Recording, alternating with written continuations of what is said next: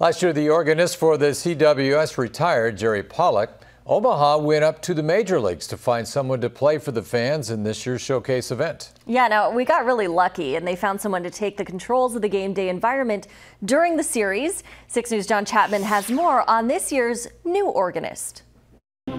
John Benedek getting acquainted with the organ high above Charles Schwab Field. He tells us it's a very nice instrument, but different from the one he plays when he works his day job for Chicago Cub fans at Wrigley Field.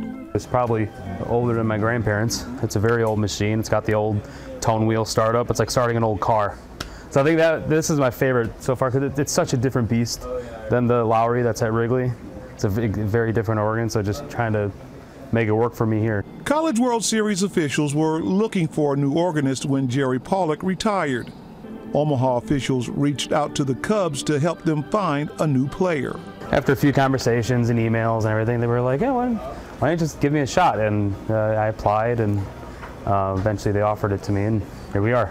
John knows what it's like to play in big stadiums in front of big crowds, but he's ready for the difference and the energy the college baseball crowd will bring. Because they bring it. They'll start cheers. They'll clap together to kind of just like their own little choir, and we'll join in with them. And that's our purpose, and it just makes the job more enjoyable and actually easier. John tells us his style is to follow the game, the situations, and the players. I try to be as tastefully cheeky and sarcastic as I can be. I don't want to be too mean. It's all good and fun. That's why we're here. So if you know, people are coming up to the plate and their name is, you know, a pun with a song, I'll play a song that kind of is like, oh, that's because it's like if someone's name is Manny, I'll play It's Raining Men. That's, I guess, just an example. But John says he won't play Three Blind Mice if the umpires make a questionable call. Absolutely not.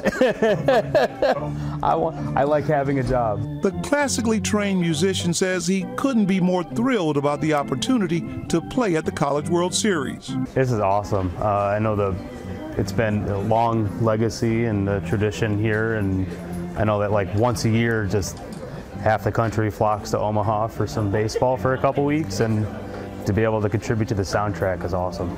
On your side in downtown Omaha, I'm John Chapman, 6 News. Wow, can't wait to hear him play firsthand. Now, John is one of 2 organists who play at Cub games during the season. He tells 6 News he would come back next year if they'll have him. Well, smoke